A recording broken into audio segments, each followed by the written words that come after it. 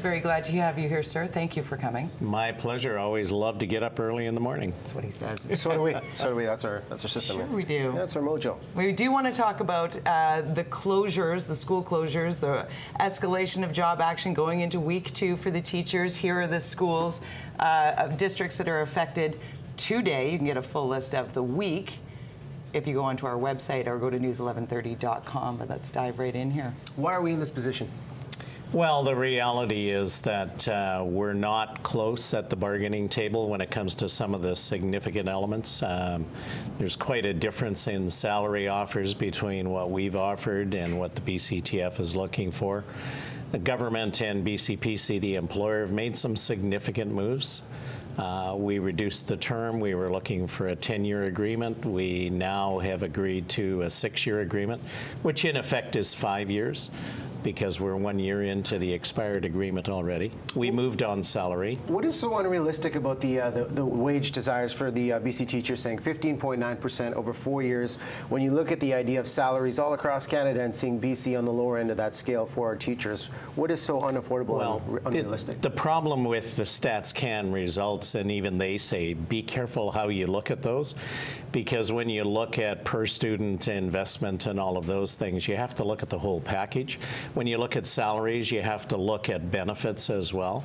But what the difference is at the end of the 4-year term, we're looking at a 21% lift based on what the BCTF is looking for. That's unaffordable in this current economic climate, and it's out of step with the rest of the public sector unions. You know, we've had unprecedented labor peace with other unions. When you look at the agreements that we signed just a little over a week ago, a tentative agreement with the HEU, which is within the zone that we've been with all public sector unions. So that's the challenge.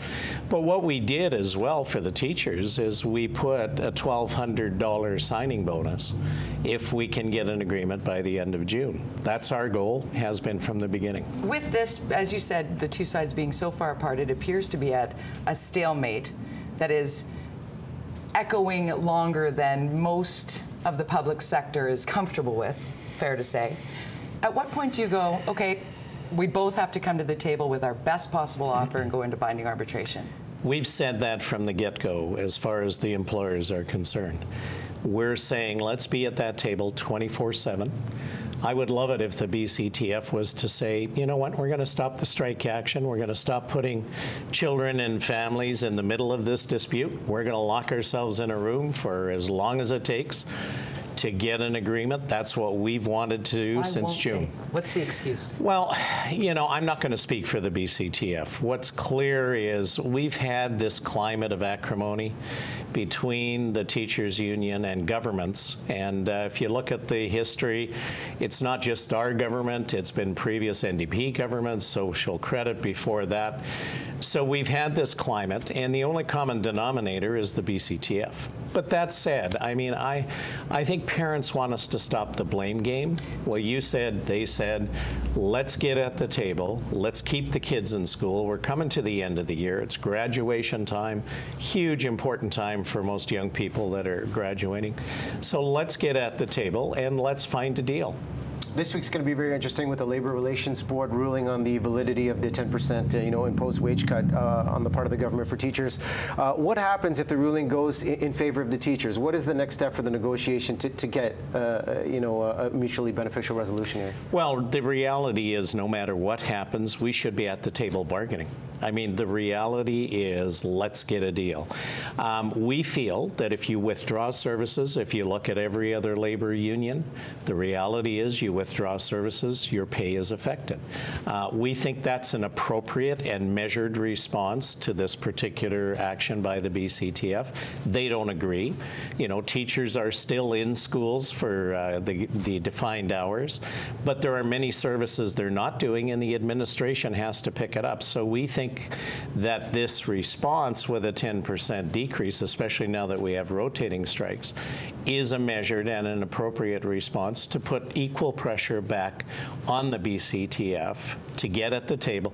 At the end of the day, the genesis of anything is the only way you're going to get a deal is to sit at the table and negotiate. And we've had that difficulty. So the negotiation over money and length of contract, those are big deals, but so many people, so many teachers talking about class composition. Yep. How do you see that loose term actually forming into something that can be agreeable for both sides? Well, we've been willing to negotiate that. I fully recognize, having visited a lot of classrooms, seeing composition issues, but our government, after the last round and after the first judgment on the court case, we put $225 million on the table, $75 million a year, to deal with composition alone. The BCTF was not willing to sit at the table with us and talk about how to implement that because they were waiting for the court case.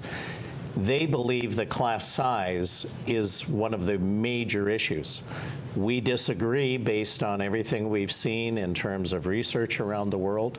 Size is not the determination of outcome. Composition is definitely an issue, and we are prepared to deal with that. More learning assistants.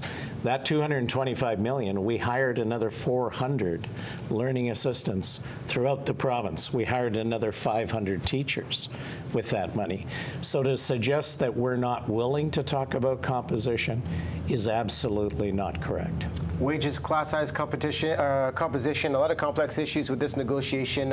Education Minister Peter Fassbender, thank you so much for coming on. Later on today on Breakfast Television, BCTF President Jim Eicher will also be joining us, and hopefully we can achieve a resolution and get the kids back in school. That's our hope as well. Yeah. Please come back and tell us when it's the good news. We'll come and celebrate together. All right. Thank you very much. Thank you very much.